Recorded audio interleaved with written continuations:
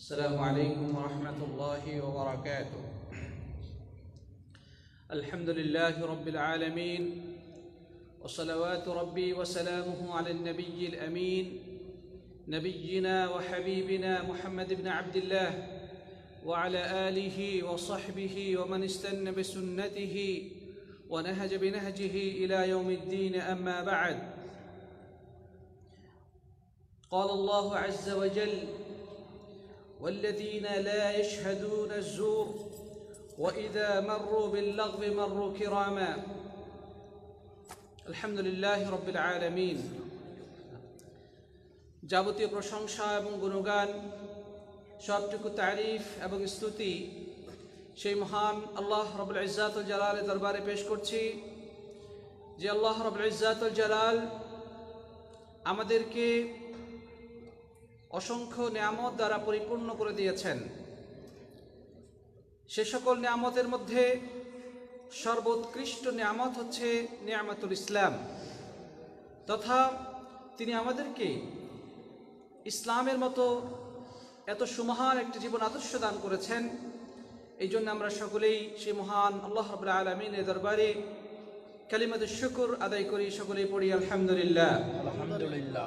অতঃপর অবারিত সালাতু সালাম বর্ষিত হোক প্রাণপ্রিয় নবী সৈয়দুল মুরসালিন রাহমাতুল লিল আলামিন নবী মুহাম্মদ রাসূলুল্লাহ সাল্লাল্লাহু আলাইহি ওয়াসাল্লামের প্রতি।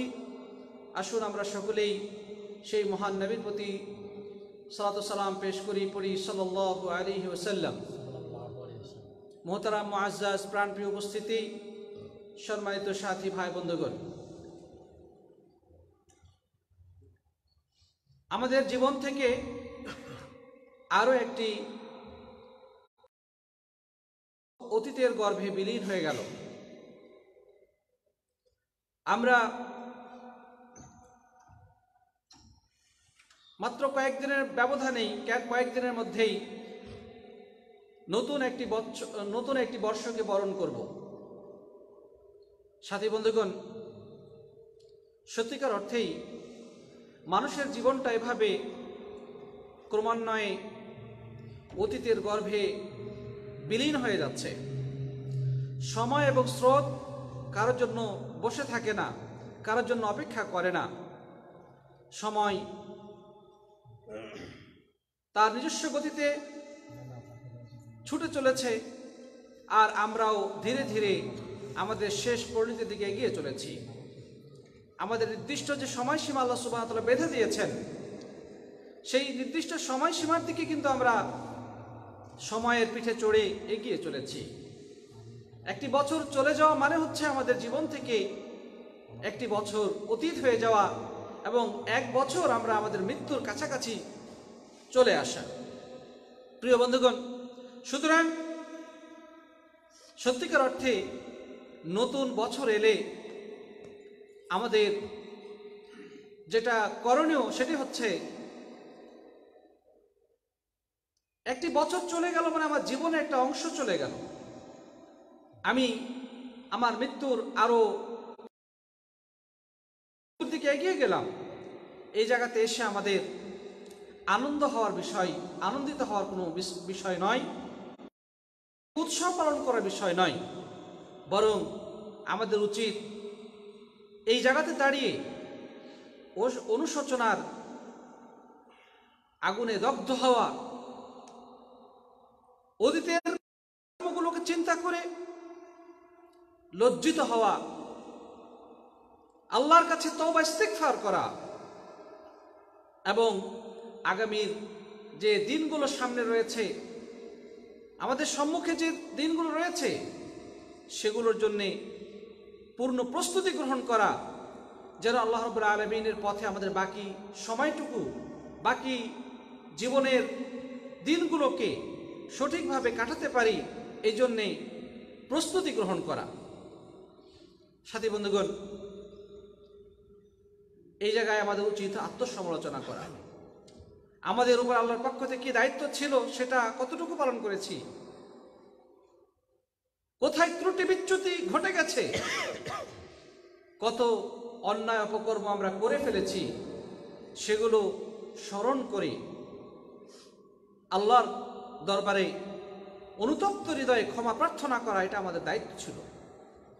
কিন্তু বাস্তবতা সম্পূর্ণ বিপরীত। এখন নতুন বছর এলে, নববর্ষ উপলক্ষে আমাদের সমাজে কি হয়? 31st নাইট উদযাপন করা হয়। খ্রিস্টীয় নববর্ষকে বরণ করার জন্যে মানুষ আনন্দ উৎসবে মেতে ওঠে। তারা এই রাত উপলক্ষে যত ধরনের অন্যায় অপকর্মে লিপ্ত হয় তা বলে শেষ করা যাবে না, সেটা ভাষায় প্রকাশ করার মতো নয়। প্রিয় সাথী বন্ধুগণ, আমরা আসলেই দুর্ভাগা জাতিতে পরিণত হয়েছি। আমাদের নিজস্ব সংস্কৃতি, নিজস্ব সভ্যতা, নিজস্ব যে একটা কালচার রয়েছে, আজকে যেন সেগুলোকে আমরা ভুলতে বসেছি। আমরা ভিনদেশী কালচারের গড্ডালিকা প্রবাহে গা ভাসিয়ে দেওয়াকেই যেন আমরা সফলতা ভাবতে শুরু করেছি। প্রিয় ভাইরা আমার, এই খ্রিস্টীয় নববর্ষ যেটাকে বলা হচ্ছে যে 31st নাইট, যেটা প্রতি বছর ডিসেম্বরের 31 তারিখের রাত 12:01 আমাদের সমাজে বর্তমানে উদযাপিত হচ্ছে। অথচ আজ থেকে প্রায় 20 বছর আগেও এই জাতীয় কোনো শব্দ বা এই অনুষ্ঠান আমাদের দেশের মানুষ জানতো না। আমাদের দেশে এটা সর্বপ্রথম শুরু হয় 2000 সনে মিলেনিয়াম বা সহস্রাব্দ পালনের মধ্য দিয়ে, খ্রিস্টীয় সহস্রাব্দ পালনের মধ্য দিয়ে 2000 সন থেকে আমাদের দেশে ঘটা করে এই 31st নামক এই বিজাতীয় কালচার, বিজাতীয় অনুষ্ঠান শুরু করে। প্রিয় সাথী বন্ধুগণ, এর ইতিহাস ঘাটলে জানা যায় খ্রিস্টপূর্ব প্রায় 800 বছর পূর্বে পারস্যের শক্তিশালী বাদশাহ সম্রাট জমশেদ এই নববর্ষ উদযাপন করেছিল। ঈসা আলাইহিস সালামের জন্মের আরো প্রায় 800 বছর পূর্বে সর্বপ্রথম এই নববর্ষের উদযাপন শুরু হয়েছিল। পরবর্তীতে এরপরে ব্যাবিলনের বাদশাহ বা সম্রাট জুলিয়াস সিজার খ্রিস্টপূর্ব 45 বছর পূর্বে বা 46 বছর পূর্বে এটিকে আবার নতুনভাবে পালন করা শুরু করে। সাথী বন্ধুগণ, তার মানেটা হচ্ছে এগুলো খ্রিস্টানদের তৈরি করা উৎসব, আনন্দ। এগুলি মুসলিমদের সাথে এই অনুষ্ঠানে কোনো সম্পর্ক থাকতে পারে না। এটি একটি ভিনদেশী কালচার, একটা খ্রিস্টীয় কালচার, যেটা দুর্ভাগ্যবশত আমাদের দেশের মুসলিমরা অন্ধের মতো অনুসরণ করে চলেছে। সাথী বন্ধুগণ, আল্লাহ রাসূল সাল্লাল্লাহু আলাইহি সাল্লাম তাই তাফসীর ভাষায় এই উম্মতকে সতর্ক করে গিয়েছিলেন যে কিয়ামতের পূর্বে মানুষ এমন একটা পর্যায়ে এসে পৌঁছবে, কিয়ামতের আগে মানুষের পরিস্থিতি এমন হবে যে তারা ইহুদি খ্রিস্টানদেরকে অনুসরণ করবে, তাদের পথে তারা চলবে একেবারে অন্ধভাবে। নবী সাল্লাল্লাহু আলাইহি সাল্লাম বললেন, লা তাত্তাবিউন্না সানানা মান কানা ক্বাবলাকুম শিবরান বিশিবরিন হাত্তা লাউ দাখালু জুহরা দাব্বিন লা দাখালতুমুহ। আল্লাহ নবী সাল্লাল্লাহু আলাইহি সাল্লাম বললেন যে কিয়ামতের পূর্বে তোমরা তোমাদের পূর্ববর্তী উম্মতদের পদাঙ্ক তোমরা অনুসরণ করবে। হচ্ছে তারা যেই যেই রাস্তা দিয়ে গমন করেছিল তোমরা সেই রাস্তা দিয়ে গমন করবে। তারা যেই পথে হেঁটেছিল তোমরাও সেই পথ ধরে হাঁটবে। তারা যেগুলোতে কদম ফেলেছিল, যে স্থানগুলোতে তারা পা ফেলেছিল, তোমরা সেগুলোতে পা ফেলে ফেলে অনুসরণ করবে তাদেরকে। এমনকি তারা যদি সান্ডার গর্তে ঢুকে যায়, তোমরাও তাদের পিছে গিয়ে সান্ডার গর্তে গিয়ে প্রবেশ করবে। প্রিয় সাথী বন্ধুগণ, সাহাবা কেরাম জিজ্ঞাসা করলেন যে, হে আল্লাহর নবী, পূর্ববর্তী জাতি তারা উদ্দেশ্য কারা? তারা কি ইহুদি খ্রিস্টান? তিনি বললেন যে তাহলে তারা ছাড়া আর কে? অর্থাৎ সাথী বন্ধুগণ, আমাদের পূর্বে ইহুদি এবং খ্রিস্টানদের অবস্থান ছিল। আমাদের উম্মতে মুহাম্মদের পূর্বে ইহুদি এবং খ্রিস্টান ধর্ম ছিল। তো আমাদের এই উম্মতে মুহাম্মদী তারাও একসময় সেই পূর্ববর্তী ইহুদি খ্রিস্টানদের পথ এবং পদাঙ্ক অনুসরণ করবে। আল্লাহ নবী সাল্লাল্লাহু আলাইহি সাল্লাম আজ থেকে 1400 বছর পূর্বে এই সতর্কবাণী মানব জাতির কাছে দিয়ে গিয়েছেন। তার সতর্কবাণী আজকে অক্ষরে অক্ষরে আমরা প্রতিফলিত হতে দেখতে পাচ্ছি। প্রতিটি ক্ষেত্রে ইহুদি খ্রিস্টানদের পদাঙ্ক অনুসরণ করাকে যেন আমরা আমাদের সাফল্য এবং উন্নতির কারণ মনে করে চলেছি। প্রিয় ভাইরা আমার, দুর্ভাগ্যের সত্য যে এটি কোনো সফলতার কারণ নয়, বরং এটি হচ্ছে পশ্চাৎপদতার কারণ। নিজস্ব সংস্কৃতি ভুলে বিদেশি সংস্কৃতির শৈলাবে গা ভাসিয়ে দেওয়ার শামিল একটি শিকড়বিহীন জাতির প্রমাণ। যেই জাতি এসেছিল পৃথিবীর মানচিত্রকে পরিবর্তন করার জন্যে, যেই জাতি নিজস্ব সভ্যতা এবং সংস্কৃতি দিয়ে বিশ্বকে আলোড়িত করেছিল, আজকে সেই জাতি তাদের সেই নিজস্ব সভ্যতাকে ভুলে, নিজস্ব সংস্কৃতি, নিজস্ব কালচারকে ভুলে তারা আজকে অন্ধের মতো ভিনদেশি কালচারে, নোংরামিতে, অশ্লীলতায় তারা গা ভাসিয়ে দিতে শিখেছে। প্রিয় ভাইরা আমার, নিঃসন্দেহে এই রাত উপলক্ষে আমাদের সমাজে যা ঘটে সেগুলো বর্ণনাতীত, কম বেশি আপনারা সকলেই অবগত রয়েছেন। তার আগে বলতে চাই, ইসলামের দৃষ্টিতে উৎসব পালন করার বিধান কি? ইসলামের দৃষ্টিতে উৎসব পালন করার বিধান হচ্ছে, আল্লাহ রাসূল সাল্লাল্লাহু আলাইহি ওয়াসাল্লাম আমাদের জন্য মাত্র দুইটি উৎসব নির্ধারণ করে দিয়েছেন। সে দুইটি কি? ঈদুল আযহা এবং ঈদুল ফিতর। প্রিয় নবী সাল্লাল্লাহু আলাইহি সাল্লাম যখন মদিনায় আগমন করলেন, মদিনায় আগমন করার পরে দেখলেন যে সেখানকার লোকজন 2 দিন, বছরের মধ্যে 2 দিন তারা উৎসব পালন করে, খেলাধুলা করে।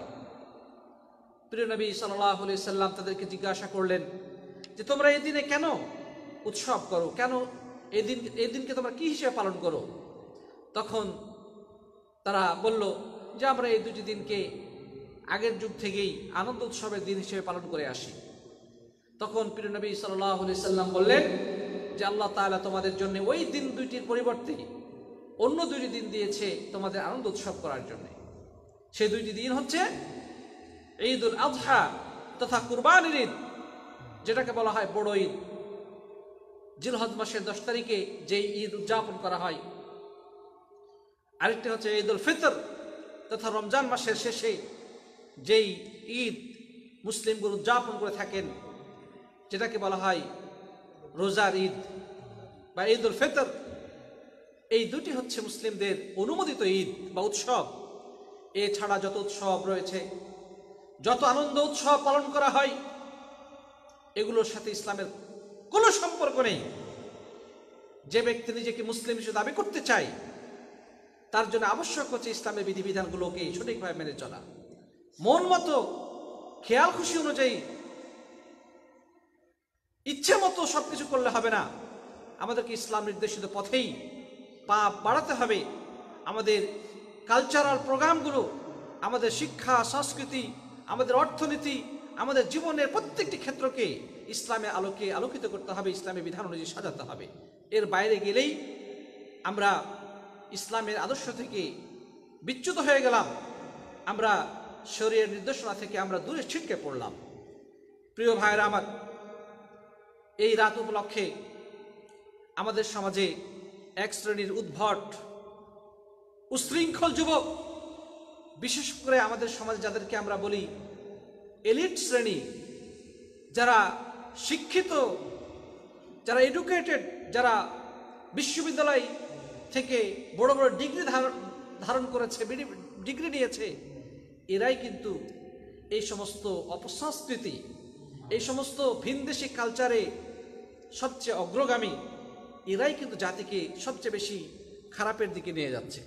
যত ধরনের বাজে সংস্কৃতি রয়েছে, যত ধরনের অপসংস্কৃতি রয়েছে, এগুলো কিন্তু সাধারণ আমাদের গ্রামের মানুষেরা কিন্তু এগুলো করে না, এগুলো ওরা জানেও না। এগুলো কারা করে? ওই যে উঁচু তলার লোকেরা, যারা বাংলাদেশি সাজার থেকে যারা ইংলিশ ম্যান সাজতে বেশি ভালোবাসে, যাদের কাছে বাংলা কথা বললে নিজেদেরকে খ্যাত মনে করে, যারা ইংরেজি কপচাতে পারলে মনে করে যে তারাই বুঝি খুব উন্নত, তারাই বুঝি খুব সুশিক্ষিত, সুসভ্য, এরাই হচ্ছে নষ্টের মূল। যত বাজে সংস্কৃতি রয়েছে, এরাই কিন্তু আমাদের সমাজে এটার সূচনা করেছে। এটা আফসোসের সাথে আমাদেরকে বলতে হয়। সাথী বন্ধুগণ, যাই হোক, ইসলামের দৃষ্টিতে এই ধরনের অপসংস্কৃতি, মিথ্যা সংস্কৃতি পালনের কোনো সুযোগ নেই। আল্লাহ তাআলা কোরআনের মধ্যে সূরা ফুরকানের মধ্যে বলছে, ওয়াল্লাযীনা লা ইয়াশহাদুনা আয-যুর, যারা মিথ্যার মজলিসে উপস্থিত হয় না, যেখানে মিথ্যাচার করা হয়, যেখানে মিথ্যা আয়োজন করা হয়, যেখানে সেটা উপস্থিত হয় না। ওয়া ইযা মাররু বিল-লাগবি মাররু কিরামা, আর যখন তারা অনর্থক কার্যক্রমের পাশে দিয়ে যায়, তখন তারা সম্মানের সাথে সেখান থেকে অতিক্রম করে দূরে চলে যায়। সাথী ভাইরা আমার, সুতরাং আমরা বলবো, মূলত এ ধরনের অপসংস্কৃতি সম্পূর্ণ মিথ্যার উপরে প্রতিষ্ঠিত, যেটা ইসলামে নেই। ইসলাম যেটা অনুমোদন দেয় নাই, সেটা বাতিল, সেটা মিথ্যা। কোনো মুসলিমের জন্য এই মিথ্যা এবং বাতিল কোনো সংস্কৃতির সাথে সম্পর্ক রাখতে পারে না। কোনো মুসলিম সেটা করতে পারে না। বরং মুসলিমদের উচিত হবে, যেইখানে এই সমস্ত অপসংস্কৃতি রয়েছে, যেখানে গান বাজনা, যেখানে অশ্লীল নৃত্য, কনসার্ট, যেখানে তথাকথিত ফ্যাশন শো, ডিজে পার্টি ইত্যাদি কার্যক্রম যেখানে হয়, কোনো মুসলিম এই সমস্ত নোংরা বাজে অপকর্মে জড়িত হতে পারে না। বরং এগুলো থেকে তারা সর্বান্তকরণে দূরে অবস্থান করে। এটি মুসলিম হিসেবে প্রত্যেকটি মানুষের উপর ঈমানের দায়িত্ব এবং কর্তব্য। সাথী ভাইয়েরা আমার, ওই 31st নাইটকে কেন্দ্র করে আমাদের দেশে কি ঘটে?